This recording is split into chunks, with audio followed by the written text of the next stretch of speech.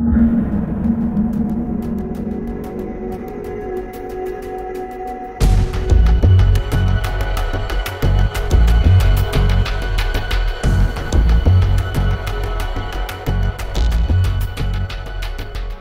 guys, Laura Loomer here.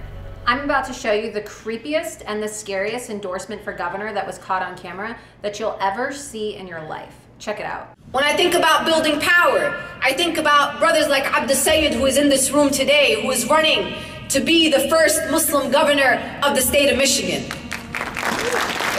He can't, sisters and brothers, he's a wonderful brother. He's an inspiring brother. He is well qualified to be the next governor of Michigan, but he can't do that without you. That brother doesn't, not only does he need your mashallah and bismillah and dua, he needs your money.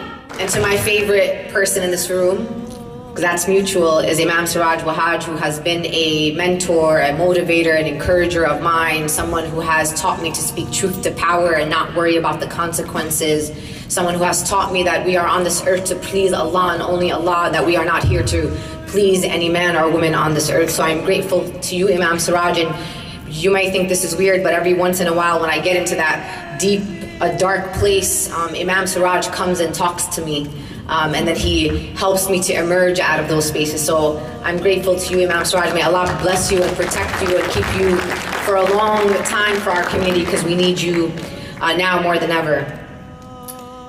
As you can see, there's some pretty scary and disturbing things going on in Linda Sarsour's head. But what's even more disturbing and scarier than that is the fact that Abdul El-Sayed, who's currently running to become the first Muslim governor of Michigan, didn't distance himself from Sarsour, even after she expressed admiration and support for Siraj Wahhaj, who was a co-conspirator in the 1993 attempt to blow up the World Trade Center in New York. Siraj once said, "It's my duty and our duty as Muslims to replace the United States Constitution with the Quran."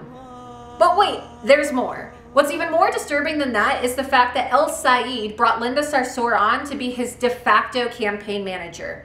Yes, you heard that correctly. His de facto campaign manager.